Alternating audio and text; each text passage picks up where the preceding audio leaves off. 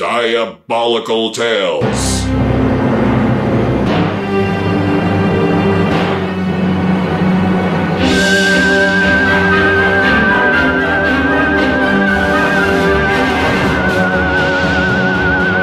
Starring Jack Ferguson and another exciting story of dangerous intrigue, fantastic adventure, and sinister circumstance. Diabolical Tales.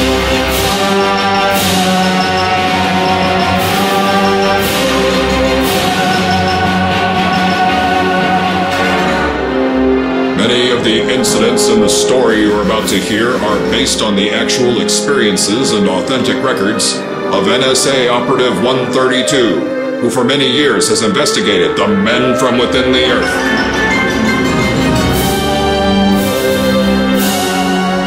Here is our star, Jack Ferguson, as Operative-132. My name is not important, but you can call me Operative-132, or just O-132. I work on an above top secret project called Agartha, and this is my story. In a moment, listen for Jack Ferguson as Operative-132, Government Man. But first, a word from our sponsor.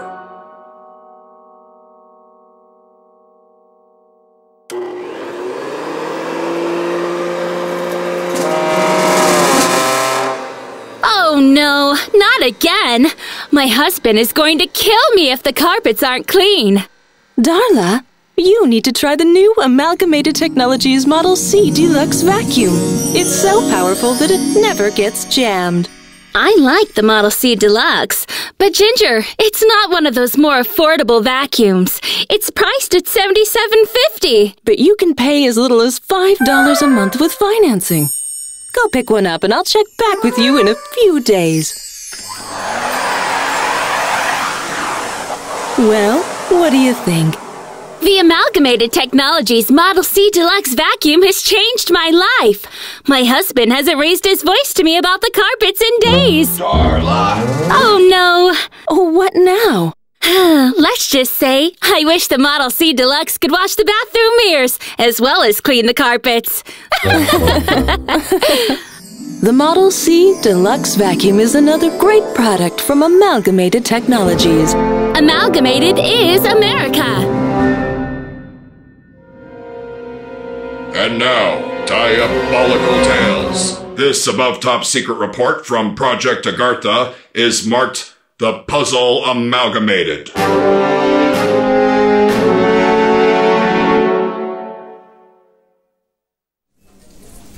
The date was Thursday, April 13, 1953.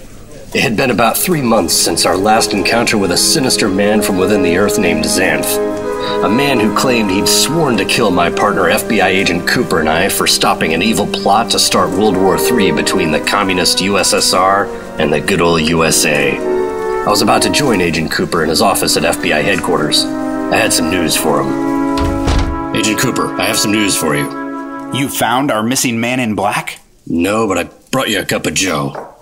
Oh, thanks. What's the news? Yesterday, an informant called in to the local police from a payphone. Male voice. Said he'd seen a strange man, dressed all in black, wearing sunglasses, roaming around the Amalgamated Technologies building the past few nights. It got dropped into our laps because of Amalgamated Technologies' many defense contracts, and the fact that it could be one of our bogeys. You think it could be that guy Zanth? It's been nearly 3 months since he escaped from that train wreck. Maybe. Or the other one, our G-Man double agent Zajum. We still don't have much on him. So what do we do, O-132? First, we'll head over to Amalgamated Technologies building, see if we can find out if anything's been tampered with.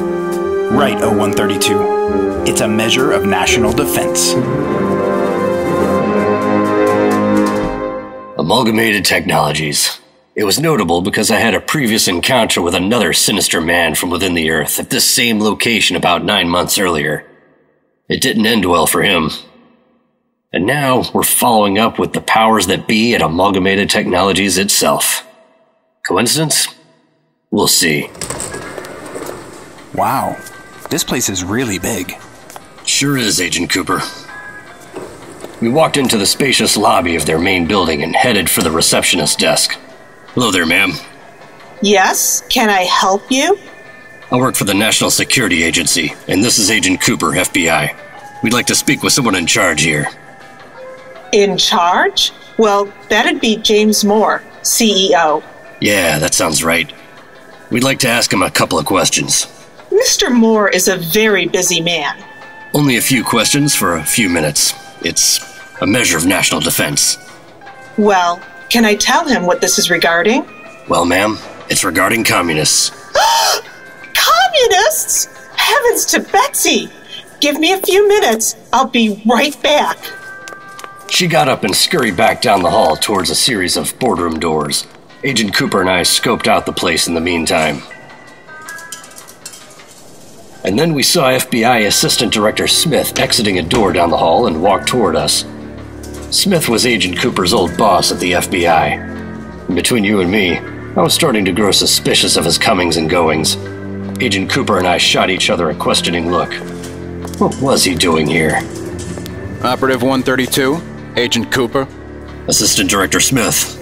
Didn't realize J. Edgar had an interest in Amalgamated Technologies. Just visiting a friend, 132. I didn't realize he's in your kind of trouble. No trouble, Assistant Director. Just a few questions. He forced a smarmy smile and then nodded as he walked on past us. Have a good day, gentlemen. James Moore, CEO, will see you now. Agent Cooper and I were led into a large corner office. The man behind the desk was white, in his 50s, balding, and a little round around the belly. He also wore lots of gold. He stood and shook our hands. I'm James Moore, CEO of Amalgamated Technologies, and I'm very busy, so let's not waste time. Understood, Mr. Moore.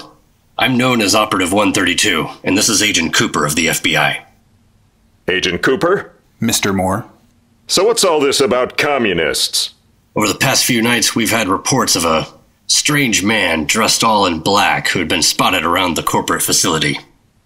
A man dressed in black? And that makes him a communist? It's possible. We'd like to know if you've heard anything like this internally. No, not that I can remember. We've got some security, but I'll triple it if we've got some commies trying to get into our corporate headquarters.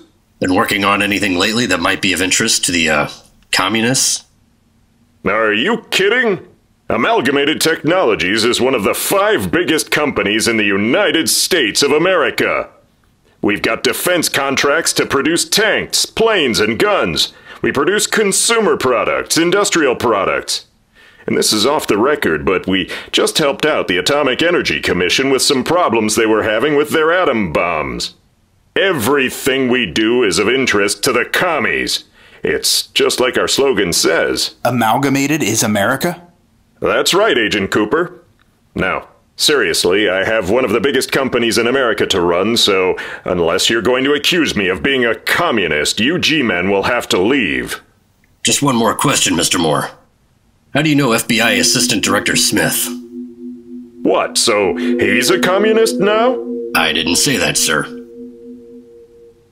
Smith and I were in the war together. We saved each other's lives a couple times. He's my friend. He used to be my boss. And I'll bet he was a good one. He seems to have been under the weather lately. Oh? Why do you say that? Because that's what he told me. And he seems more inquisitive than he used to be. Now listen, if you government thugs are going to be roaming around here anyway, if you watch out for the communists and the liberals, I'll make it worth your while. No thanks, Mr. Moore. The federal government pays our salaries. We're not corporate security. Okay then, have it your way. But at a 52% corporate tax rate, you should be working for me. And I want you to keep those commies away from my corporate facility.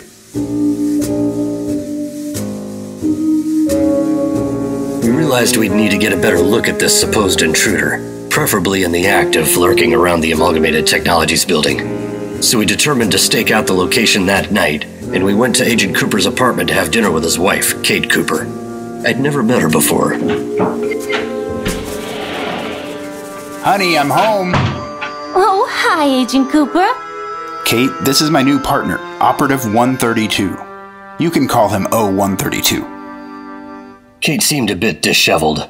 While she smiled at me, I could tell by her body language that she already didn't like me. What's your real name, W142? My name is not important, Mrs. Cooper, but you can call me O132. No, really. Come on! It's just not important. Are you sure? 0132 is so phony. Not important. Kate, you know we can't tell you anything about what we do. That includes 0132's name. Even I don't know his first name. Well, anyway, I've prepared a top-secret dinner. But it's so top-secret that I can't hear any of it. So I'll leave you two to it.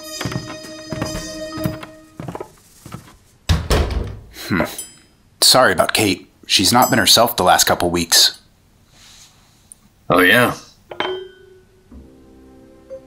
Say, did you hear about the Cincinnati Reds? No, what about them? They renamed them the Redlegs. Really? Yep. Guess they were afraid people would think the word Reds would equate them with communist sympathizers. Somewhere Joe McCarthy is smiling right now. You don't get more American than baseball. You got that right. Let's eat, Agent Cooper. We got a long night ahead of us. We'll be back with Operative-132 in Diabolical Tales after a word from our sponsor.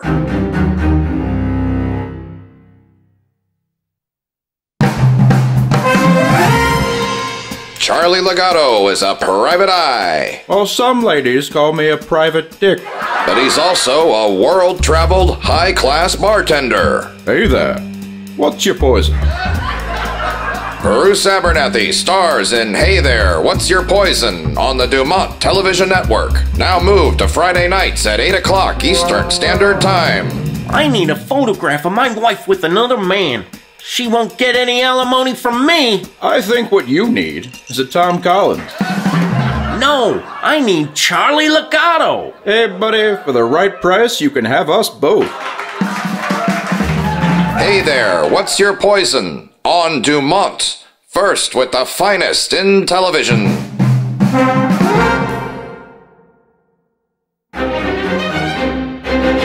And now we're back with Jack Ferguson as Operative-132 in Diabolical Tales, Project Agartha.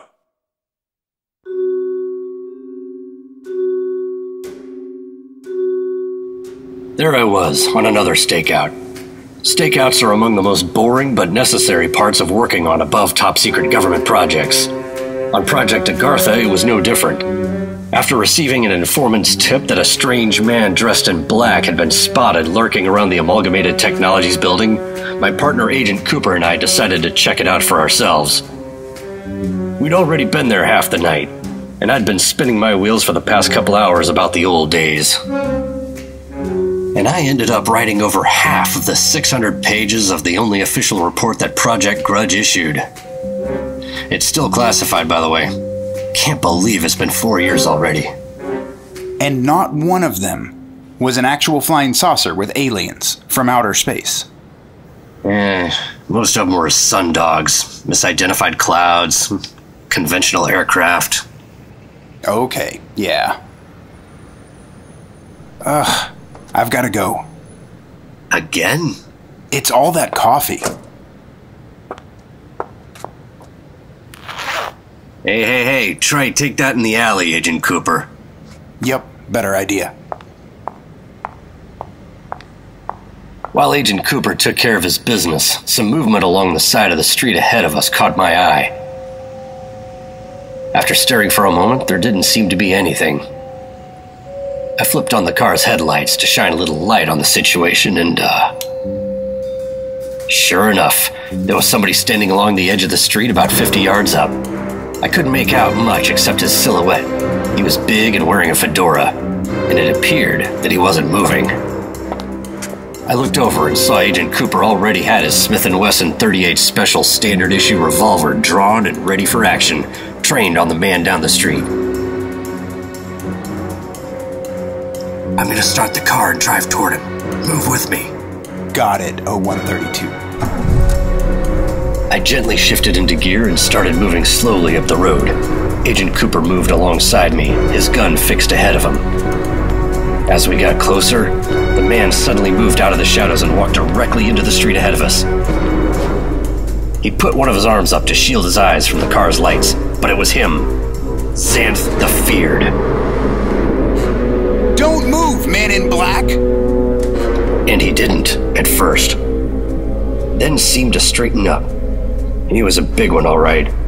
I never really got a good look at him during our previous encounter, but now I could see he was almost twice as big as Agent Cooper. Perhaps against my better judgment, I wanted him to see me. I left the lights on, but I shut off the car and climbed out. We meet again, men in black. The big beast didn't move. I slowly walked around to the front of the car and then started advancing towards him. Agent Cooper was behind me with his gun aimed on this towering man in black. And then he spoke. You are intimidated by me, yes? Only by your size. You should be. You should feel fear. Zanth the Feared, I presume? Operative-132, the pitiful, and Agent Cooper, the little sidekick. Little sidekick? Why don't you come quietly, man in black? We don't want any trouble from you. Oh? But trouble has found you. Who is Zajim? It is of no consequence to you. Now. You must die! I saw the beam coming at us when I heard Agent Cooper fire off some rounds. I pushed myself towards him, knocking him down as the beam zipped through the air above us. Let's move! I picked up Agent Cooper, drew my M1911 sidearm, and pushed him towards the car. But just then, he was hit by a stray incinerator blast. And we unloaded on him. Both Agent Cooper and I fired multiple rounds off toward the man in black. I ran and ducked into an alley nearby. He went in the alley! Let's go! We rounded the corner into the alley to see the man in black trapped against a large fence. He was attempting to climb over it, jumping up on top of boxes. Agent Cooper and I nodded to each other and then raised our guns, moving down the alley toward him. Drop your weapon, man in black! He stopped and glared over at us, and one of his hands started moving toward his belt. Agent Cooper fired off a shot that came inches away from Zanth's head. He stopped moving and stared down on us. You're under arrest. I am to be feared, surface dweller! Tell us why you've been wandering around the Amalgamated Technologies building. For your doom, surface dwellers! Revenge for Plan Zero! And in another swift move, this man in black drew something from his sleeve and cracked it in his hand, then tossed it onto the ground behind him, instantly covering the entire alley in a thick cloud of dark smoke. We ran out of the alley to catch our breath. As we did so, the smoke cleared and we could see that Zanth was gone. Escaped? Again? Looks that way. Well, one thing's for sure. We haven't solved this puzzle yet, but we will find this Zanth the Feared and learn why he's so interested in Amalgamated Technologies. Are you sure? Pretty sure, Agent Cooper. Whew. Now let's get a fresh cup of joe. Oh yeah, Zanth vaporized the car. Yep, we are missing the car. Well, it's 3:30 in the morning, so I guess we're walking.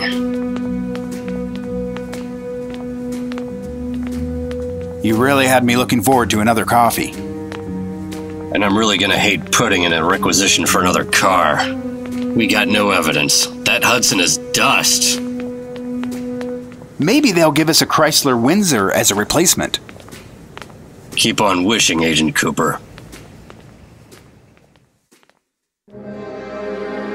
Our second encounter with the giant man dressed all in black known as Zanth only raised more questions. Unfortunately, we didn't have the answers yet. But that's how it is when you're working on an above top secret government investigation. Problems needed to be solved, and my partner Agent Cooper and I are gonna find the answers, even if it killed us. That's what we do. This is our job.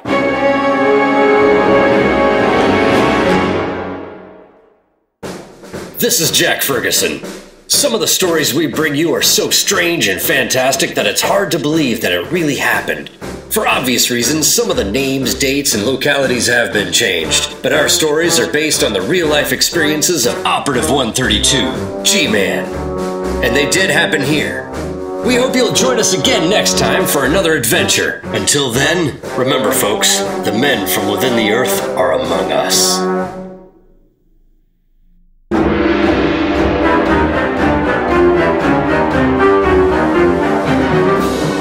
This episode of the Diabolical Tales Radio Hour starred Jack Ferguson, Brian Bedell, Stewart Moyer, Kat Peterson, Heidi Wetzel, Kyle Stroud, Brianna McDowell, Christian Wheeler, Brandon Kane, and John Kissinger as James Moore, CEO.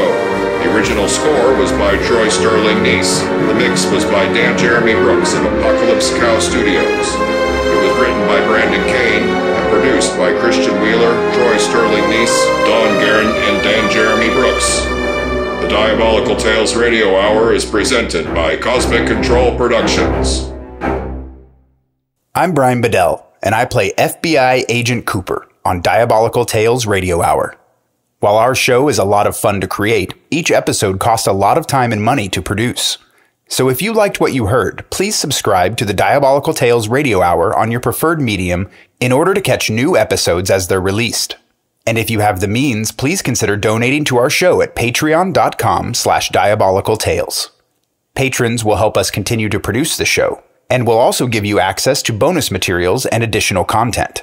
You can also find us at diabolicaltales.com. And thank you for listening to the Diabolical Tales Radio Hour.